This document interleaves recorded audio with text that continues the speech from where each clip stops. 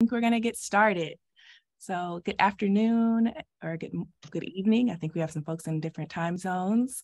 Welcome to our 2022 Open Community Forum. My name is Joy Garrett. I use she, her pronouns, and I'm the Community Contribution Coordinator. So I believe the first thing that we're going to do is take questions from community members. So if you would like to put those in the chat so that we can ask them to our board candidates.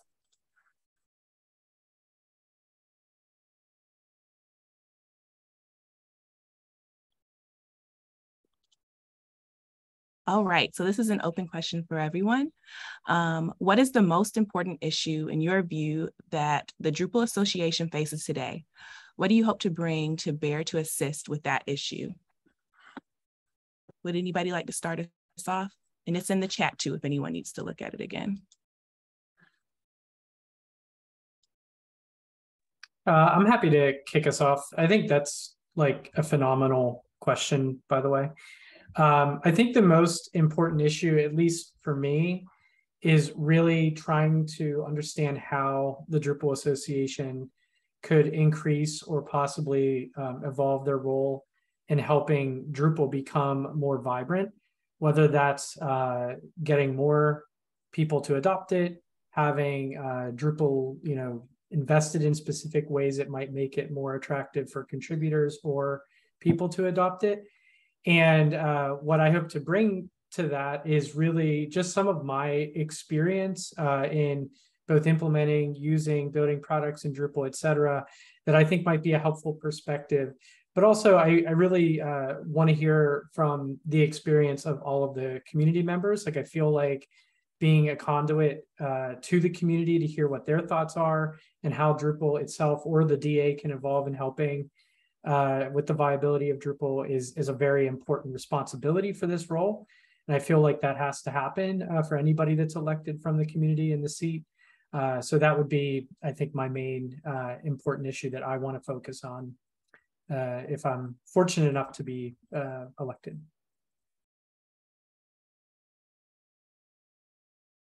I'm happy to go next. I think the long-term, the most important issue for the Drupal project is bringing in new contributors, new users to the project. I think the role of the Drupal Association in enabling that and helping sustain that, this is kind of maybe not the most fun issue, but it's a fiscal challenge. It's a financial challenge. Like, how does the Drupal Association remain solvent and successful over the long term?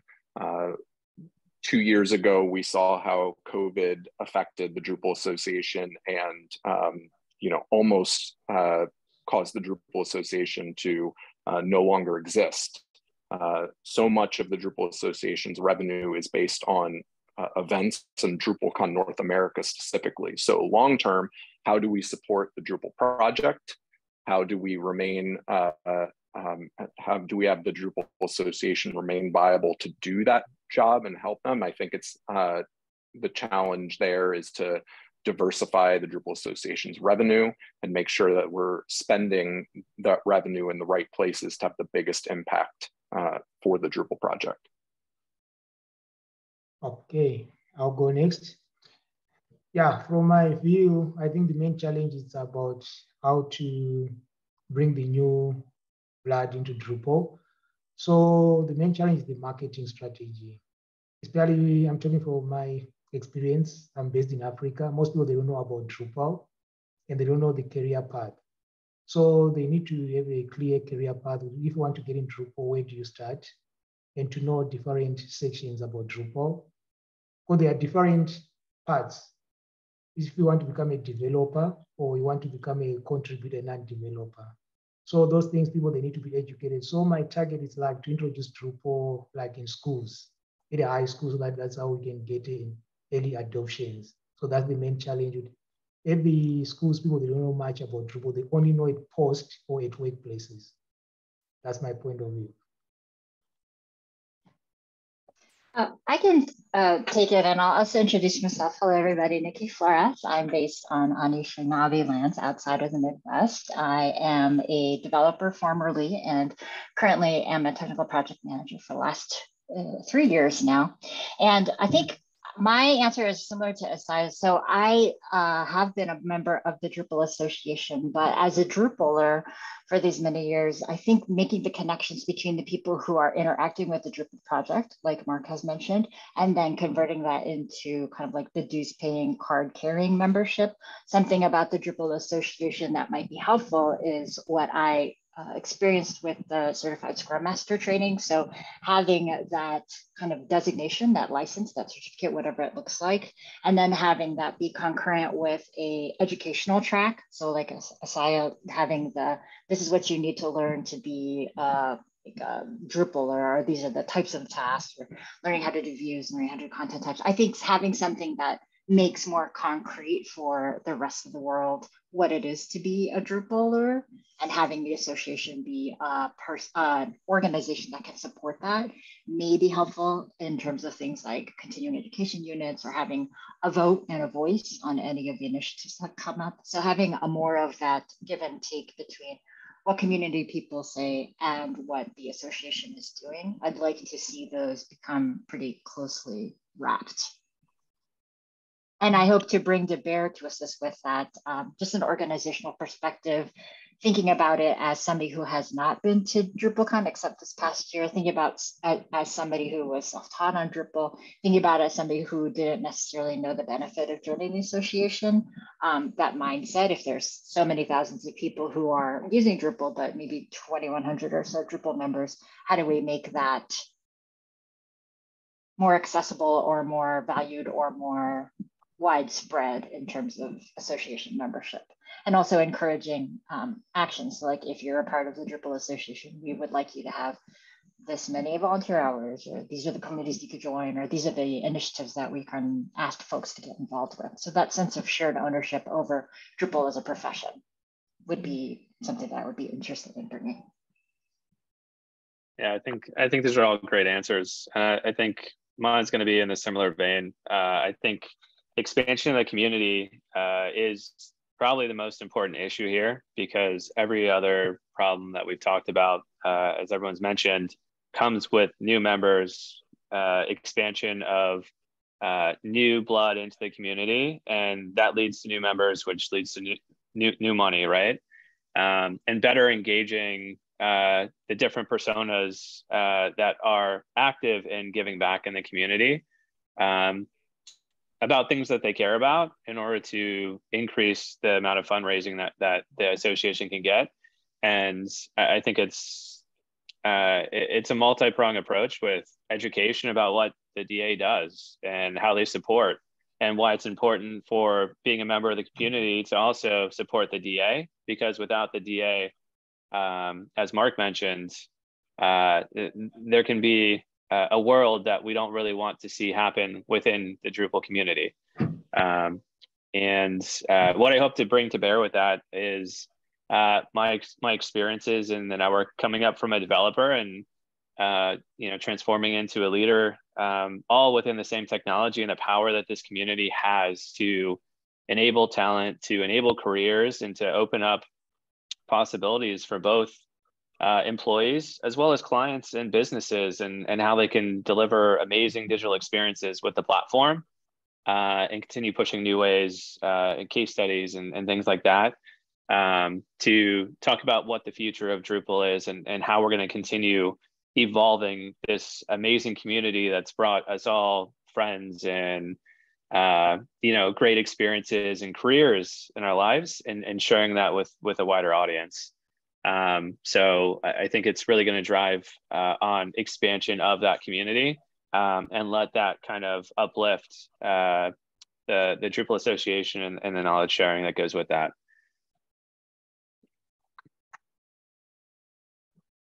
Thank you all for sharing. Those are incredible answers. Our next question.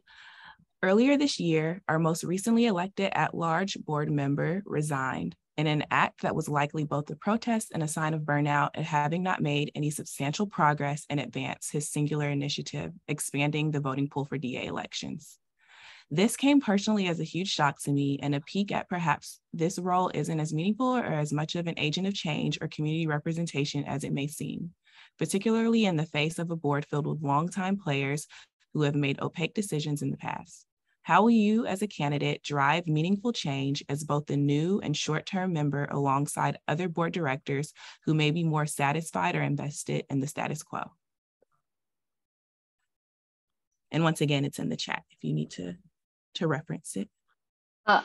I'd like to take this. So I didn't know about the at-large board candidate. I was recruited by someone here on the board, and I didn't know that it was open to just any board member, same thing. So I think a lot of this is education. And then the other part of that is not feeling like I was allowed to participate without that kind of gentle nudging. And so maybe part of it would be the ability to share stories and to share kind of how I got to Drupal, how other folks got to Drupal, encouraging the Drupal diversity. So I think I would say either expanding the types of people who we recruit to become candidates for that pool, alternatively sharing stories of what it is to be a Drupaler. Like John, what you talked about, we're here for our professions, my livelihood, my family, my future is all based on Drupal. And so part of this is one, showing that Drupal is a viable career option, but also two, encouraging people to, it's not just a certain type of developer that is a Drupaler. You could be a Drupaler and be a organizer, or you can be a Drupaler and be a community contributor. So, or part of the Drupal Diversity Initiative, which my company supports. So I think as a candidate, my meaningful change would be encouraging more stories and sharing how people came to Drupal and what they're doing with Drupal, and expanding the pool of who is invited to participate in the elections. Yeah, I think I can go next. Yeah. Go ahead, Nikki. Do you want to wrap up? In terms of status quo, I think status quo is always evolving. So I think it's good to have an election every year. I think it's good to have new, fresh voices. And I think it's good to have a fixed term so that you can make space and make way for new opinions, new ideas. Yeah, I personally am not aware of the situation, but I do understand with any business organization, there's politics to play, right? I want to go in with a fresh mind and go in with a positive attitude, being able to look at making an impact. And it's possible we're gonna face an uphill battle with longtime players that are stuck in their ways. That happens with really any organization, and the ways to get around that is really managing how you communicate with people and how you lay out the changes that you want to make and the value that they're going to bring to the overall community, and making sure that that's told in a way that everyone can understand and really has no choice but to recognize kind of the decisions that we want to push forward. And if we can't get consensus on the story that we want to tell and the value that it brings to the community, then furthering the conversations about why or where the discrepancies are in order to come up with a solution that really helps the whole. I think really everyone on this call has a significant connection to the community, has been here for a long time, and my hope is that we can step in and make change, no matter which one of us gets this board seat, and that we'll stick with it to push the board to make the changes that they need to. I haven't seen this story be told in the way that you mentioned it in this question from other candidates. So my hope is that it's a burnout thing. It's a one-off. Things weren't moving as fast as they wanted. But again, I'm not close enough to the situation to understand. It's all speculation, and really want to try to stay away from that. hopefully that kind of answers your question on how I tend to approach the situation. I think it's a really good question and really fair to ask. I can maybe go next. Oh, it looks like Mark came off mute. Would you like to go first, Mark? Sorry. Go ahead, Adam. Okay. I'll go after you. Okay, no problem. And I'll look for the mute button next time. So yeah, I have some thoughts on this. I guess the first is I certainly don't, like John, I don't know the specifics of kind of what happened with Pedro, but I do remember his candidacy last time. I know he was very passionate about expanding the voting criteria. It kind of leads me to maybe two different responses. I think the one is we shouldn't really be speculating. There should be enough transparency in the governance of the board that you should be able to see what he proposed. You should see what the resolution of that was, why it was the case.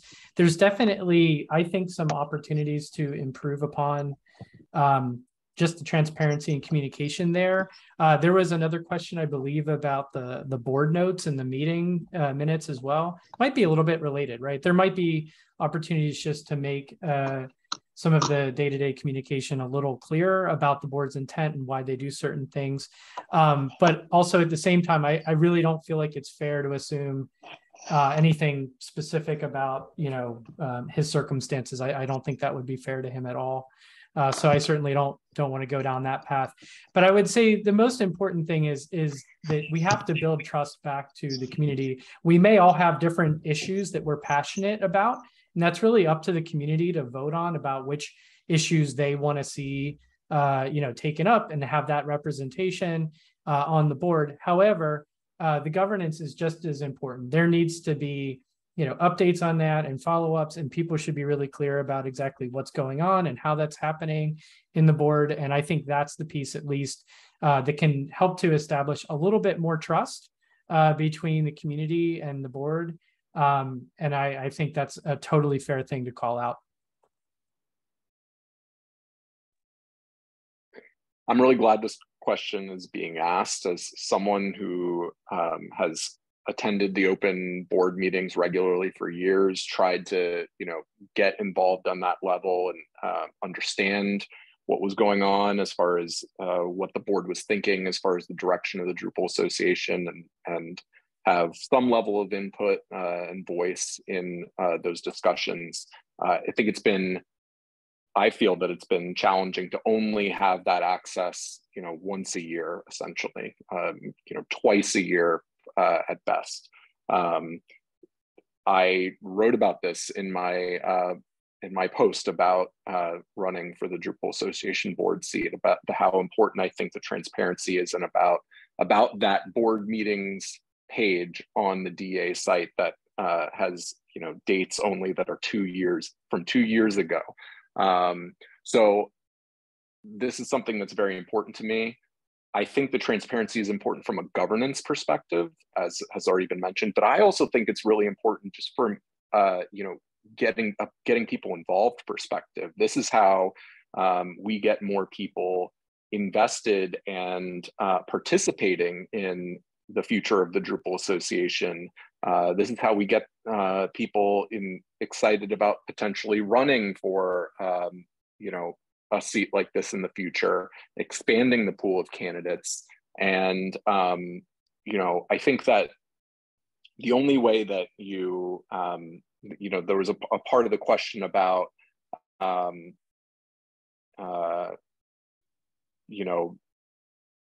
driving meaningful change in light of this. And I think the only way that you do that, especially right now, without more transparency, is to be in the room. And so, that is what is important to me. And, it would be a priority for me to, advocate for and hopefully implement greater transparency so that others can see what's going on, hopefully become excited by what's going on, weigh in on what's going on, and, and become a part of that future for the Drupal Association.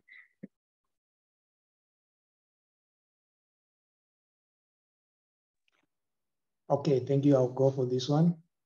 Yeah, the part for burning out, this one I think is a two-way thing. To become a Drupal member, if you need to join the board, you are joining from the seniors and you are a junior, you don't have much experience. So you need to have emotional intelligence, and you'll be dealing with different people from different backgrounds also. It also causes you to be stressed. So I think the best thing is to learn from the previous candidates. It's best to communicate with them. How was it? How did they manage? And then the first time when you join the board is to learn from the seniors. So the best thing is transparency, communication, and then you listen how it works. And other thing which really helped me, I see it's a very demanding position, because when I read on the code and conduct of the Drupal Association and the requirements, it's really stressful from reading only. So you need to be prepared mentally, emotionally for the board. So the main thing which I can encourage is to be mentally prepared and emotionally, because you'll be dealing with different people on the board. Sometimes if you contribute something, someone they might look as if they don't like it, or sometimes people they might act in a different way. So you need to be strong, and then to have a soft skill, how to communicate, how to ask others. But the best way to overcome such kind of things is to learn from the previous board members. I think most of them, they're always published, they're open on social medias and communicate. How do they manage? What do they go through? And then it really helps you. If something comes to you, you're able to handle it. It's not something new. They tell you, no, maybe first 3 months, there'll be challenges like this, communication, meeting deadlines. How do you overcome such kind of things of meeting deadlines? What is involved exactly? So I think that's the best approach for me to deal with such kind of burning out, or to you don't want to end up with a situation by resigning before your contract is over. So the best advice I can say is to be mentally and emotionally prepared for the position. It's quite a big position and it's a demanding post. Thank you.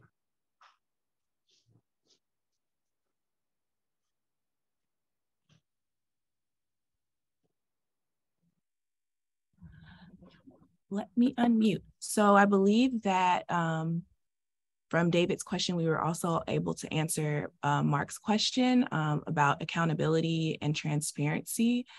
So I'm going to move forward and let's scroll down.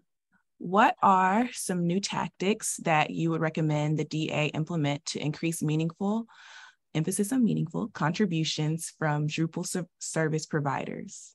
Tangentially, what changes, if any, would you like to see made in the contribution credit system?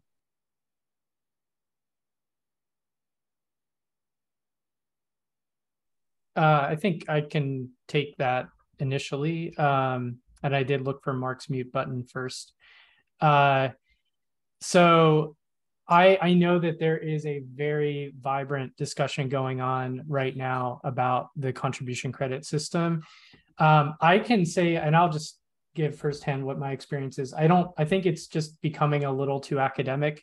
In my opinion, I would like to see it not be used as like a criteria to evaluate service providers. I think it's too complicated. You can't make an algorithm that gets it right or perfect, and there's going to be and I certainly believe that you can't disenfranchise credits that might come from non-technical means as well. And I think you get into major gray areas there that I think are very hard to sort out. What I would actually like to see, quite frankly, is I would like to see service providers step up their game, especially financially, instead of just using the software, trying to advocate and push for not only their teams to be contributing meaningfully. They can do that in whatever way it speaks to their values and their intent, but also to look at them as commercial partners to help drive better investment back into the Drupal project or the DA itself in this process. And I know there are some programs that do that, like, you can get your logo on certain things from the DA, and you could sponsor DrupalCon, you could have a booth, et cetera, et cetera. But I think there's maybe some more opportunities there to offer some programs that can help kind of bridge that maker and taker philosophy that's been blogged about a lot. But what I would say though is if I had my druthers right now, I would kind of get rid of the credit system. But I think that might be a little bit too bold or a little bit ambitious. You still need ways of being able to recognize both individuals and commercial entities that are participating in the community. So I don't want to look at it too boldly, but I can definitely highlight my perspective, which is it seems that there is certainly room for improvement there. And I have been reading and paying attention to a lot of the community blogs around this right now. Theodore Bayadala, who used to work with John and I, actually just wrote one last week that was pretty fascinating, kind of taking a fresh look at things. And I would open up, any voice or any perspective and try to encourage anyone in the community to reflect on that and not, just look at it from one specific perspective, or even look at it historically of what we've done. We can think bigger and do something innovative here. So I think there's definitely opportunities, and I would like to be a good facilitator in that process and definitely pay attention to what the community is doing and try to advocate for more and better. So, yeah. I love that the discussions that are going on around this right now, on many of those issue threads and following along closely. I think that we'll never perfect it. There's always going to be another iteration where we can improve. I will say that I think that Drupal's credit system is pretty fantastic. And there's a lot of open source communities that look to Drupal and have used Drupal's credit system as an example for something great that they don't have. It's one of the features that has been built into Drupal.org that, during the GitLab acceleration progress initiative, during that initiative, it's been a topic of conversation of, well, how do we make sure that we don't lose this? Because it's important, even if we're moving more pieces to GitLab, and there are great solutions that are happening around that, we're not going to lose that. But I think it does way more, brings way more value than harm. And I think that there are always going to be people that game the system, and we can improve some of that, I think, to help with that. But I love that, I love all the improvements that have been brought to it around non-code contributions. I love, that we have the ability to, like committers have the ability to choose who's getting credit and who's not. And I trust in most cases, the committers are making good decisions about who's adding great value and who is not. And I also, in these discussions, the one thing that I always try to keep in mind and try to get others to keep in mind, when we talk, there's a lot of talk about low value contributions. And I don't really like that framing. I think that there are,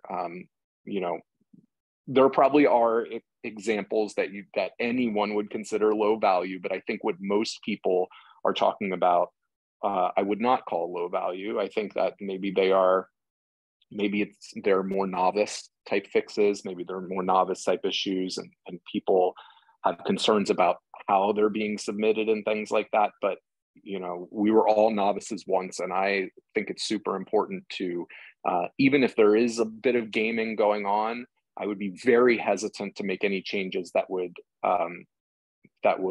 dissuade any true, novices, from making their first contributions and getting their first credit. That's going to get them excited and keep them contributing. So I want to keep those folks in mind, and make sure that we are prioritizing them and not, making the experience worse for them just to get rid of what will always be there, which is a group of, a small group of people that are going to try to game our system or game the algorithm. We can get better at that, but I would be very cautious about unintended consequences. I guess I can jump in. I don't have anything to share about any changes to the contribution credit system, but I do think meaningful contributions would mean increasing and upping. It seems like that's been the case so far.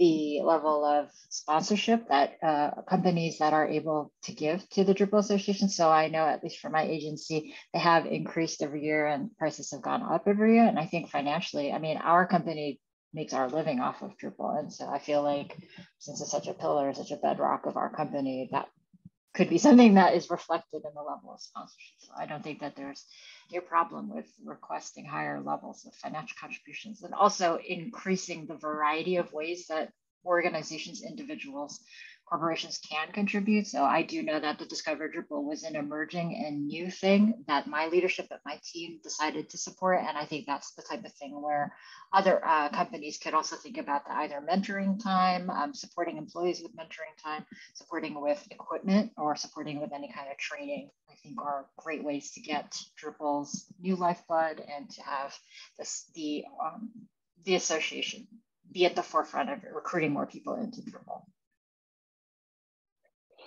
Yeah, I mean, I think Mark and Adam and Nikki did a great job covering a lot of my feelings on this. I think my emphasis here is, you know, I think I agree with Mark. A lot of the contributions here, people are coming from a good place. I think something we need to be really careful of is discrediting someone's contribution. You know, we don't want to make this, for lack of a better word, I'll call it a boys' club, right? It's not inclusive. Doesn't promote diversity and equality. And you know, coming up from a junior developer role and trying to get in the community, I was intimidated by contributing early on. And you know, I know the majority of the community is welcoming and super friendly, and you know, I always enjoy the interactions that I do have, but making sure that we don't try to put this contribution up on a pedestal so that only senior talent that's been in Drupal for X number of years can make an impact. And what's meaningful to one group of people might not be meaningful to another, but it doesn't mean that it's not meaningful contributions, right? And I think as long as we take a look at this holistically and maybe the question is meant to separate individual contributions from the actual service provider contribution system, which I think there's probably areas of improvement that can be made to the service provider side of things. And you know, some of my personal experience really, you know, starting up a Drupal agency myself and starting self-funded with just me and building it into a company. You know, the cost is a barrier of entry, and when you look at, you know, competing with the bigs and other people that have been in the space for 5 or 10 years, maybe there's programs that could be put into place or at least pitched to the association to promote small businesses and new organizations getting in here that are maybe using the community or longtime members, and maybe provide some additional initiatives for them to play in this ball game. That can also help with our other problem about getting more community sponsorship, supporting small businesses, and really helping push that forward, get more funding by providing additional opportunities for businesses that qualify and keeping that in. I haven't really thought about this in too much detail, so I don't want to just throw out ideas without actually doing some more research and on the service provider side of things. But I think it's an excellent question, and I think everyone here really answered it well. So really appreciate you asking that.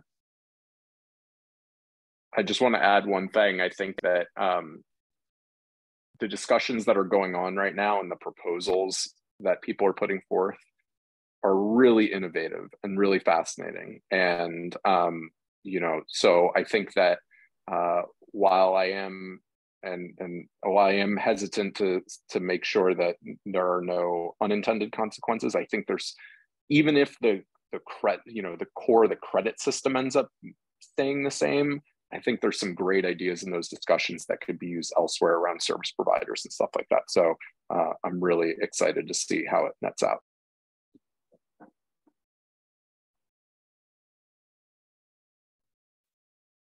Great. Thank you all for your thoughtful answers. We are running on time, so that's going to be our last question from the community, but now we're going to transition into some of the prepared questions that Adam, Mark, and John, you were able to answer earlier. So we're going to begin with, I I know that, Nikki, you were able to introduce yourself, but we want to make sure that we're providing visual and auditory opportunities for everyone. So although we have our blog post, which I'm really grateful that you sent in those responses, if you wouldn't mind, can you share again your name and your pronouns and maybe like a short bio for your involvement in Drupal, your professional background, and community interest? Yeah, certainly. Thanks, everybody. So again, my name is Nikki Flores. I am Monica Deer on Drupal.org. I go by the pronouns she, her, and again, I'm based in the Midwest. I'm Lansing, which is Michigan's capital city. In terms of my professional background, I am a former developer and now have been working in the technical project manager role as a certified Scrum Master at an agency for the last 3 years. And so it's been a switch from being in the code to looking at a higher level, dealing with stakeholders, timelines, deliverables, communication, problem solving, and assigning resources.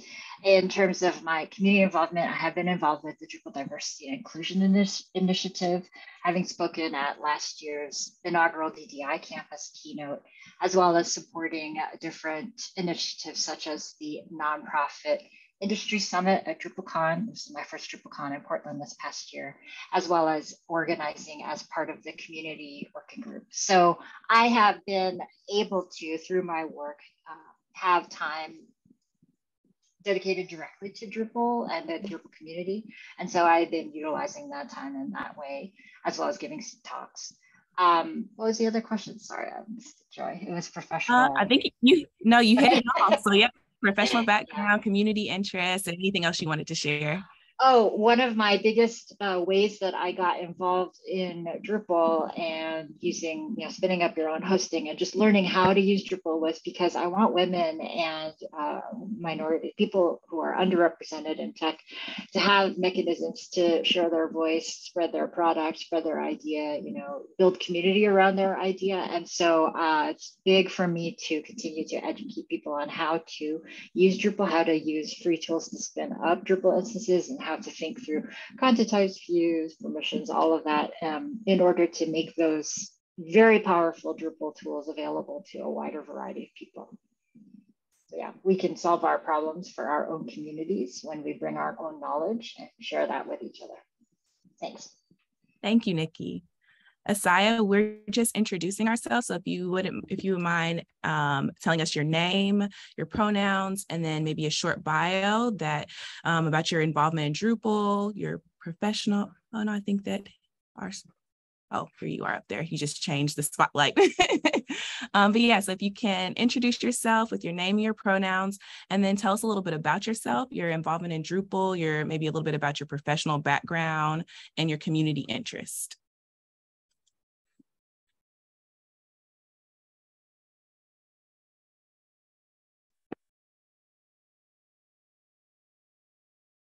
Esaya, are you still with us?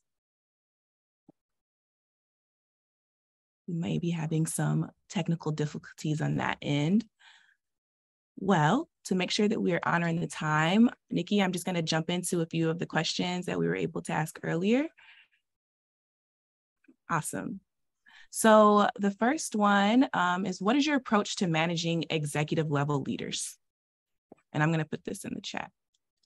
Yeah, absolutely. So this has been a evolving discussion at my own workplace as well. And a lot of it has to do with planning and identifying goals for each of the different executive leaders in terms of, for example, having guide points, having additional training, and then having a plan to achieve whatever goals folks have, and having that documented in a way that it's easy to see quarter over quarter, year over year, someone's progression. So for example, at my own organization, there's been a heavy focus on diversity, equity, and inclusion, including just cultural competence and understanding kind of the situation here in the United States, because the bulk of our members are in the United States.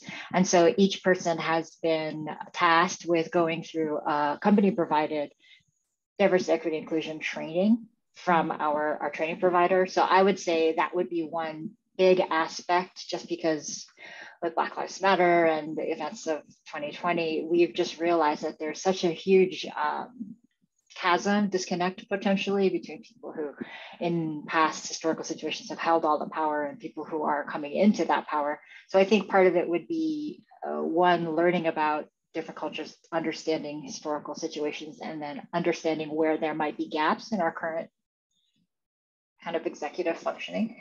Second is developing a plan for each person. If that is like learning how to update the website to post the minutes, like that could be a basic thing, or having maybe some, back to the question earlier in this thread about what does accountability and transparency look like in the board position, I would say for sure for me, having a goal of how many people are Drupal Association members, as well as how many people feel comfortable with the association's, those questions about how likely are you to support the Drupal Association's lead, or how comfortable or how satisfied are you with the Drupal Association's mission and implementation of the vision. Having pre and post surveys with that, I think that would be a good way to start measuring or putting a number on overall satisfaction between the association.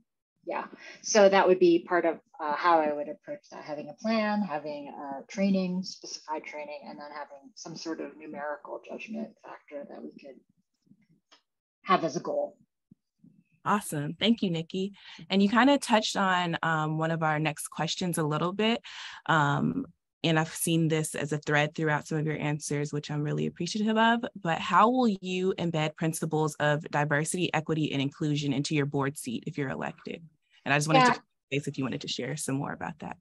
Oh, sure. And I just want to make sure Esaya, if he's available to talk about that. So again, I feel like that's very much built into whatever thread I have. And I think simply by existing as a triple minority, as a woman, as an immigrant, as a Filipina, as somebody who didn't speak English as my first language, I think even having a seat on the board is a great step, at least for me personally, being in the room. And then having that ability to discuss and share that information with the community. So like, for example, one thing that I didn't know and I didn't want to rock about was, is there a open contact form where people can raise, even anonymously, issues with the board and have a way for that to be reflected back, so that people, one, know that they can give comment, suggestion, feedback, or anonymized feedback, and then two, to know that that's been referenced or heard or documented somewhere, so that there's this open sense of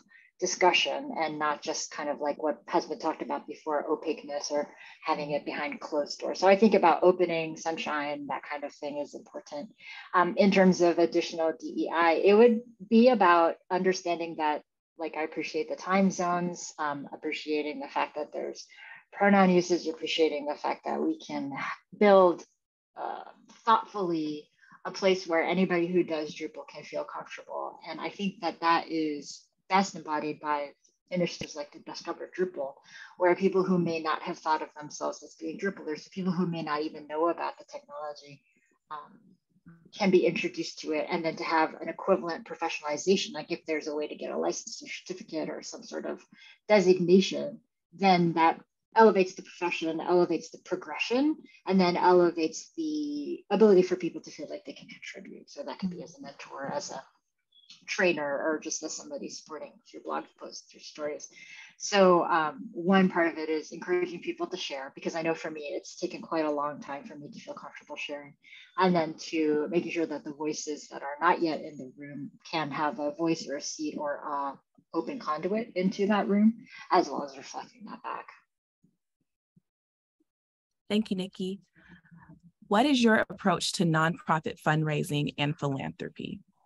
Yeah, absolutely. So my experience with this has been through being the nonprofit web developer for Ashoka Changemakers. It's an institute based in Washington, D.C., as well as being the Drupal developer for Green America and supporting them through their DA launch.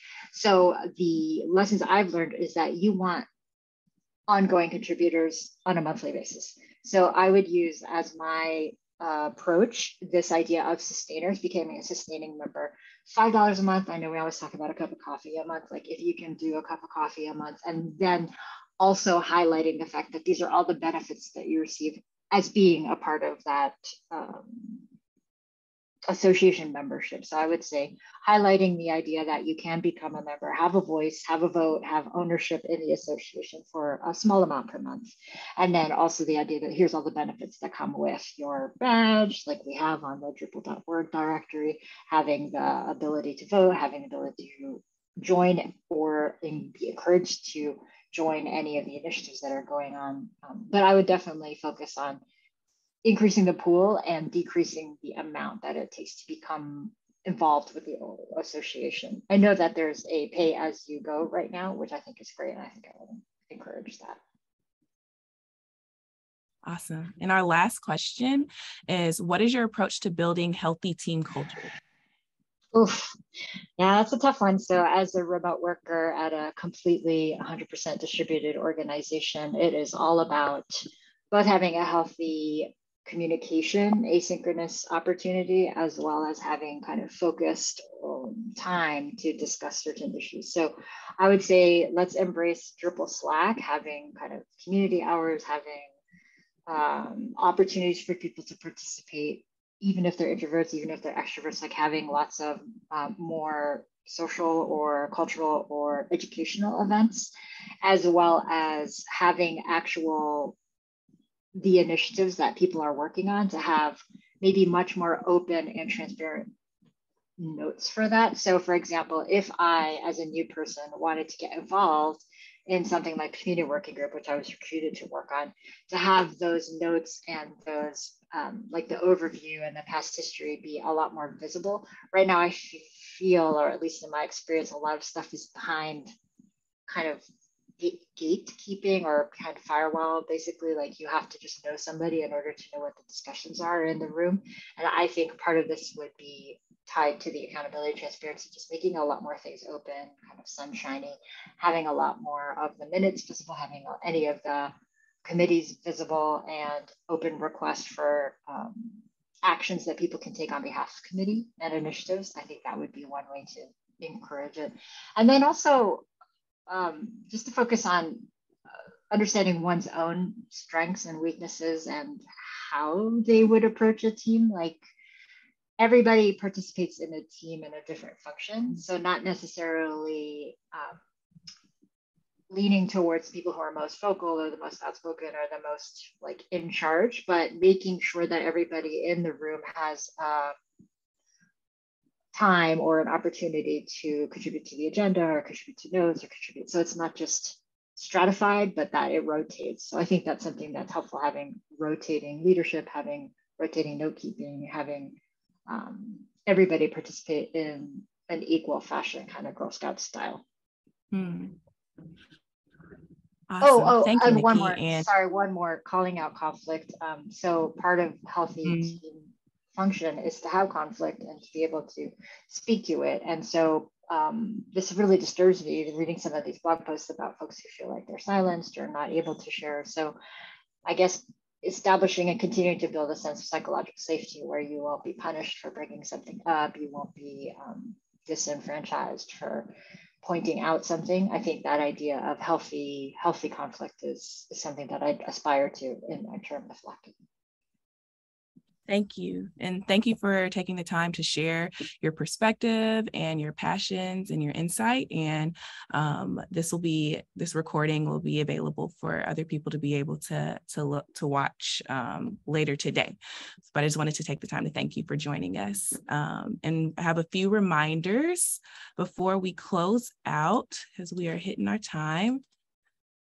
One, I know that Esaya wasn't able to join us, so for a part of the question. So just I want to remind everyone that you can check out his blog post to learn a little bit more about him. So I would highly recommend that you guys check that out along with other candidates' blog posts. And just some important upcoming dates. In order to vote, you have to have an active membership at least 24 hours before voting begins. So that falls on 0000 UTC on September 20th. And our voting begins on September 21st, and it'll go through October 19th and close at 23:59 UTC. After voting closes, the board will ratify, and they'll take a little over a week, so from October 20th to October 31st. And then we're going to announce our new new board member on November 1st. So once again, thank you for joining us. Nikki, do you have any closing thoughts before we close this out? Oh, certainly. I would just encourage everyone to make sure your Drupal Association membership is up to date. You can find that on the association website. And each of us, it's up to each of us to play our small part. However small it is, we can definitely be a part of moving and advancing the whole movement forward. So I welcome the support of anyone who feels that any of the current candidates represents their interests and encourage you to vote. Thank you for the opportunity. Thank you.